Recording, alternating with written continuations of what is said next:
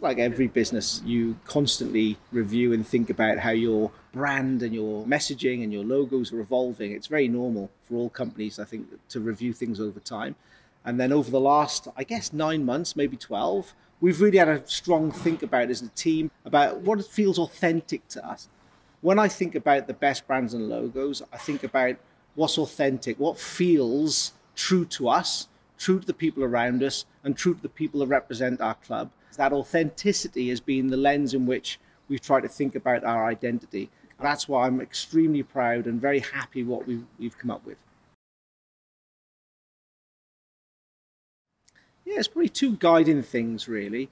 If I think about how rugby has evolved professionally in Wales, I think not enough thought was originally put into, what the identity should be and why and what sits behind that.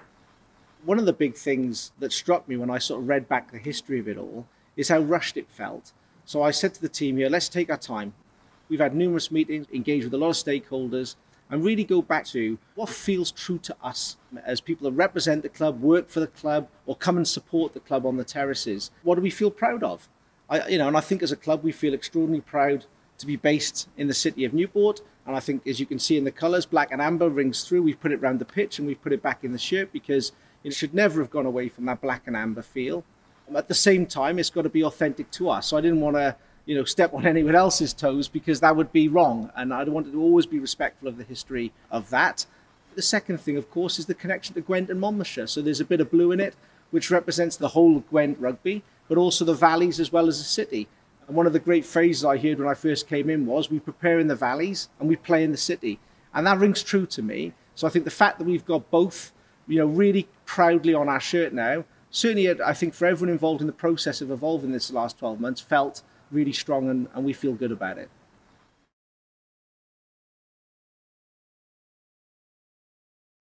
I think it's important, to contextualize the change in the badge because we wanted a badge that felt, was connected to heritage and the history of our area.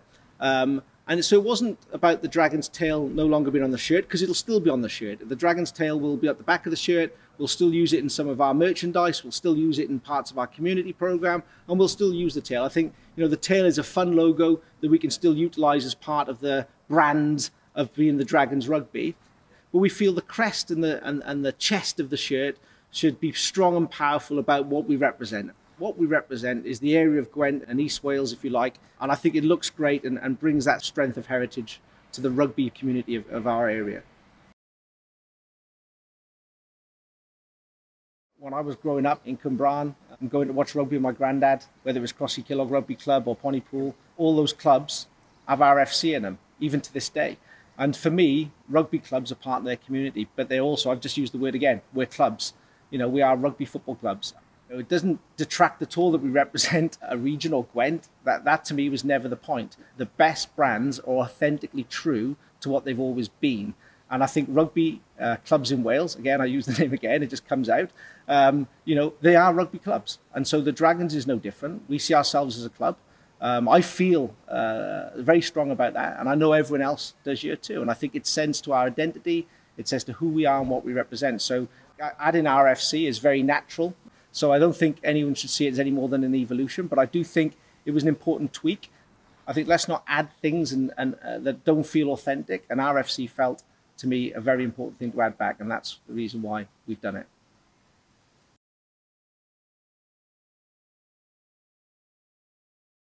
Well, the first thing I hope they feel is that I hope they care.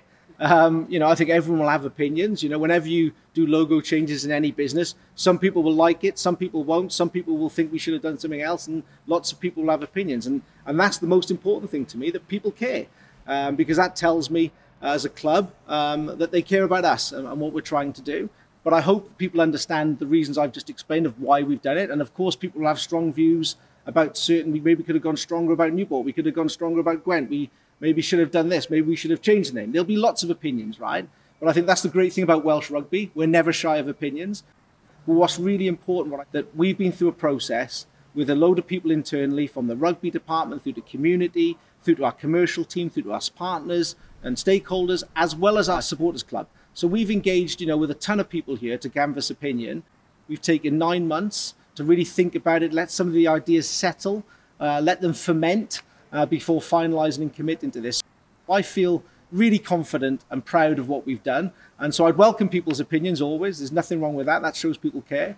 But what I hope people can see is there's a load of people now at this club that really care about what we do, care and are proud of who and what we represent, and forever now we've got a very strong, clear sense of identity.